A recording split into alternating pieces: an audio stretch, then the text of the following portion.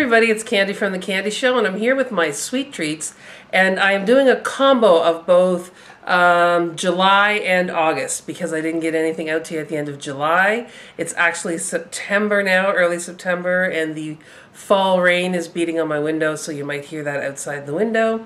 But I do have quite a few things to share with you from all different areas, not just makeup, so let's get right on into it.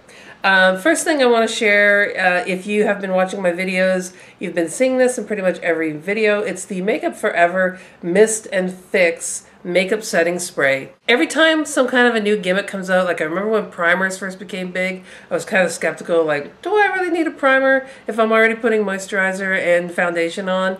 And you know, after kind of buzzing around trying different primers, I realized, yeah, a primer does help. And I will say the same for this makeup setting spray.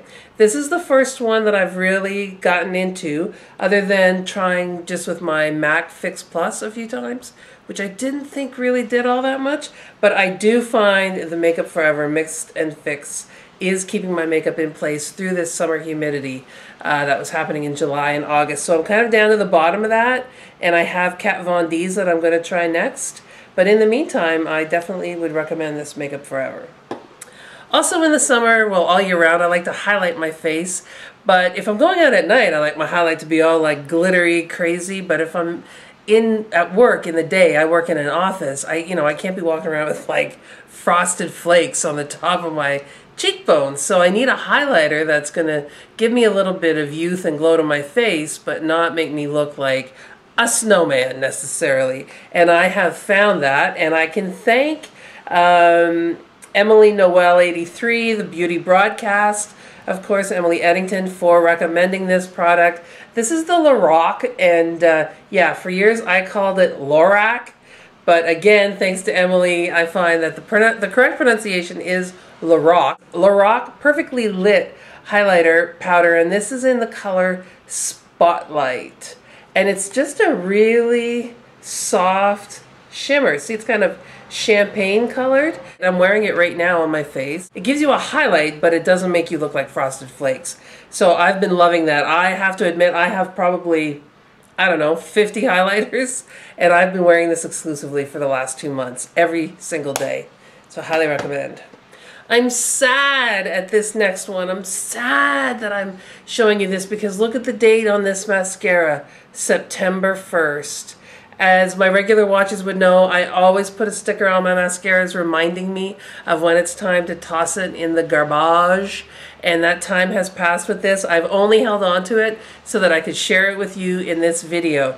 This is the Stila Forever Your Curl mascara. And I'll show you what the brush looks like. See, it's a nice tiny little brush. Not like super tiny like Lash Discovery, but pretty small. And I'll tell you the thing with this, which is what's making me kind of sad about it.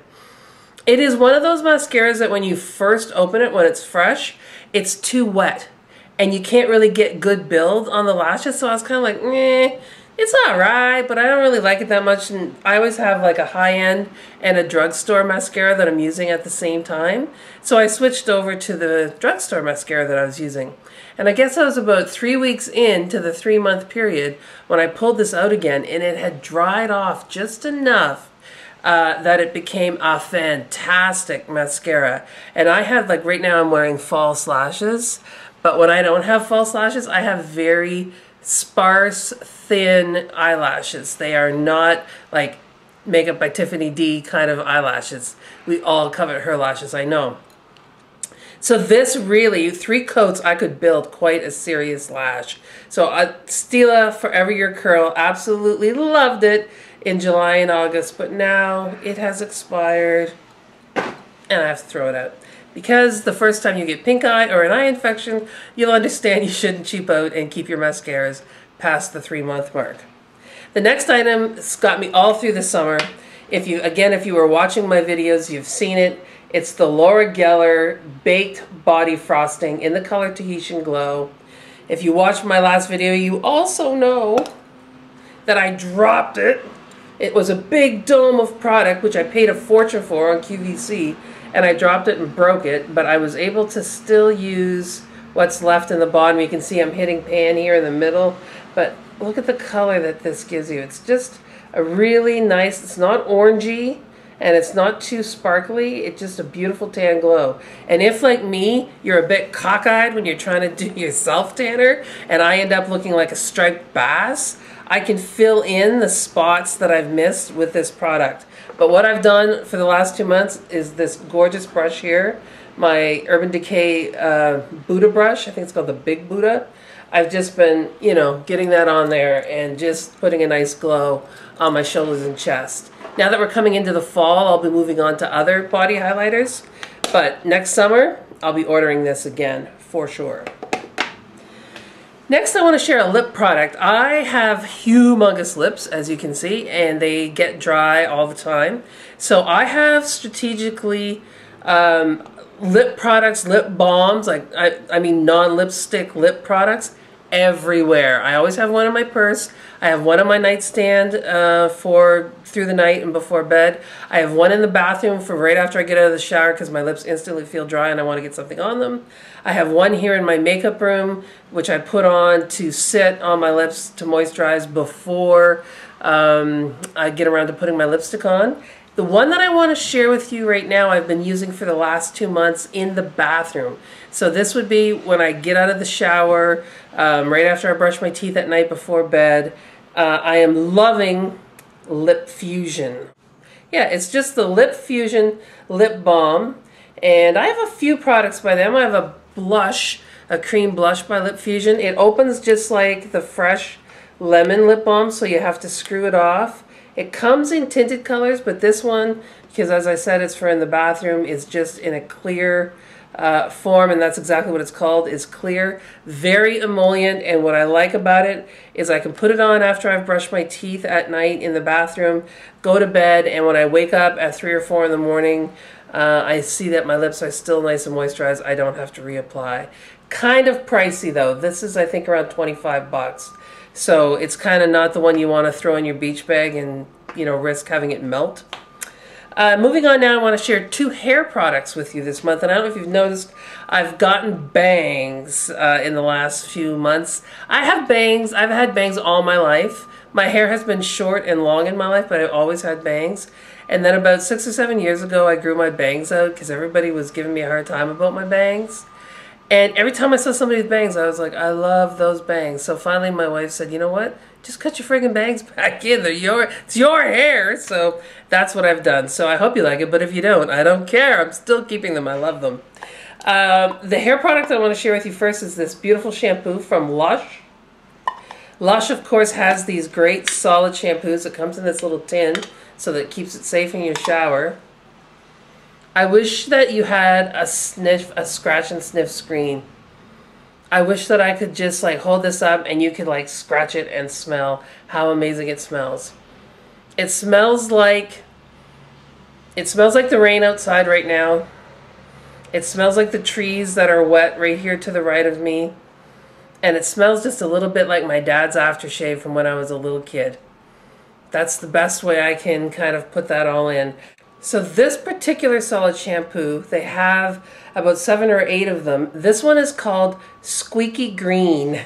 So it's a little play on the whole notion of squeaky clean. And it is designed for oily hair. Now my hair is super long and on the ends it can be dry, but I do have an oily scalp. I don't use this every time I shampoo. I use it every second time. It lasts forever. It only costs, I'm just looking at my computer here, it's $10.95 for a bar like this, and it will last for such a long time because you just get the bar wet and then you rub it on your hair and it really works up quite a lather, although you do get these little bits in your hair, but it rinses out with your conditioner. And this particular one is packed full of rosemary, nettle, and peppermint. So just a really nice, it really wakes you up in the shower in the morning. And again, I keep mine in the tin so it'll last longer in my shower from Lush. The conditioner I've been using with that all summer, first of all, can you guess why I bought it? Because it's a massive pink bottle that says Bedhead, and I absolutely loved it. And then I saw that it was called Superstar. How am I not going to have a pink bottle of conditioner called Superstar? It is TIGI's Bedhead conditioner for thick, massive hair, and that's exactly what it does. It gives me enough moisture. I'm not left looking like a witch's nest, but it doesn't weigh my hair down. I have a lot of hair, but my hair is super duper fine. And if I wear too heavy of a conditioner, it will like stick to my head. I will look like a drowned rat. I'll look like an oil slick. This conditioner is nice and moisturizing, but keeps a lot of body in my hair, nice and fluffy. I'm not saying that it makes it massive, because I don't think I could ever have massive hair, because that's just not how my hair rolls.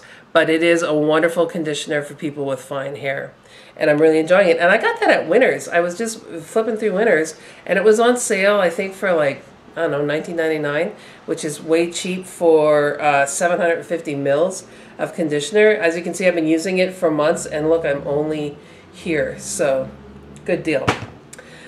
Foot cream is the next thing I want to talk to you about. I have been wearing, since I was about 20, the Body Shop's Peppermint foot cream. It's a cult classic. It was one of their original products. It was the thing I talked about in my interview to work at the Body Shop when I was 20. That was my first job when I moved here to Halifax, and I still have romantic memories of that because I really loved working there. As I'm aging, however, my heels get pretty rough. I get regular, pedicures, and I have like heavy duty creams that I wear at night, like the Gayval cracked heel cream and things like that. But during the day, you're putting your sandals on and going out, you can't have this big, thick, slimy cream on your feet. But at the same time, my peppermint foot lotion wasn't giving me quite enough moisture, but I absolutely love the smell of the peppermint and the feel that the mentholatum, gives to my legs and ankles. Well, Body Shop solved my problem. They came out with their peppermint foot cream, except they've created it in an intensive foot rescue. So instead of a lotion, this is a heavy-duty pink cream with that same beautiful signature smell, and it still gives your feet that kind of like fresh breath feeling. It's the only way I can explain it, and loving it. It has kept my heels nice and soft throughout the summer, but not so slippery that I'm sliding out of my sandals. These are two kind of odd things that I'm sharing, but I wanted to share them anyway. These little bottles, in Canada, we have a drugstore, Shoppers Drug Mart, and Quo, see the name here on the bottom, Quo is the Shoppers Drug Mart brand for, Q-tips, their Quo lashes, Quo sponges, all those kinds of things. I was looking for a few little bottles and found these in the travel section at Shoppers Drug Mart.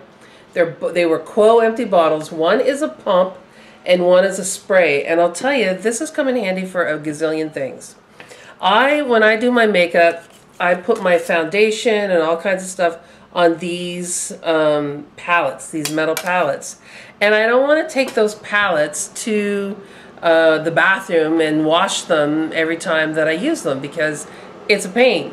So I have filled this little squirt bottle with alcohol, just 99% isopropyl alcohol, and I use it when I'm done with my palette. I'll spray it with the alcohol and wipe it down with a Kleenex, and I've found that it's coming in handy for all kinds of things. My tweezers, I spray the end of it with the alcohol, and I'm good to go. And then with this little one, what I put in here is Burt's Bees Luminous Body Lotion, which I'm wearing on my hands right now, and I don't know if you can tell that it does leave a nice luminosity. And so this is small enough that I can take it on the airplane with me, both of these products. But also, when I shoot my television show, my dressing room, my makeup room is always on camera, but we are not allowed to have any products visible, so I can't have product names visible. So this allows me to have my Burt's Bees lotion and my Shoppers Drug Mart alcohol sitting on my counter, but with no brands visible.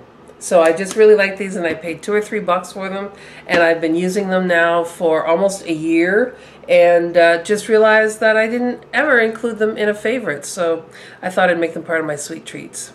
And that brings us to my last thing that I want to share with you.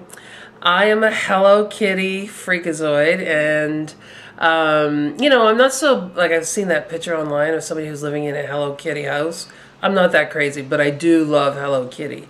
And I have a lot of the Hello Kitty makeup line from Sephora. And I've told you in previous videos that Elle and Blair Fowler are the only cell phone covers that I own. But I have now added one other cell phone cover, which is also from Cellairis, which is where Elle and Blair's are. But this one is Hello Kitty. And look at it. Instead of the tiny little rhinestones, big, massive rhinestones. And then look at the little cute little flower. Oh, I can barely stand it. It is so cute. Look, and she's wearing a little, like a little kimono. Anyway, and then along the side, it says Hello Kitty. So, that's my favorite right now. I've been rocking that nonstop, just loving it. Being teased for how shiny and glimmery my phone is, but I don't care because I love Kitty and I'm not shy to say it. So there you have it. I hope that you enjoyed this video and that maybe you saw a few products that you might want to try as we roll into fall. Sorry that I missed July. I'll try to get on that better in the future, but when I do miss a month, I'll just do what I did today, which is combine 2 months worth of Candy Sweet Treats, the products that I'm kind of really digging and loving over the past couple months. Thanks so much for watching. Please be safe out there. Wear a condom every time and don't drink and drive. And I'll see you in the next video. Bye.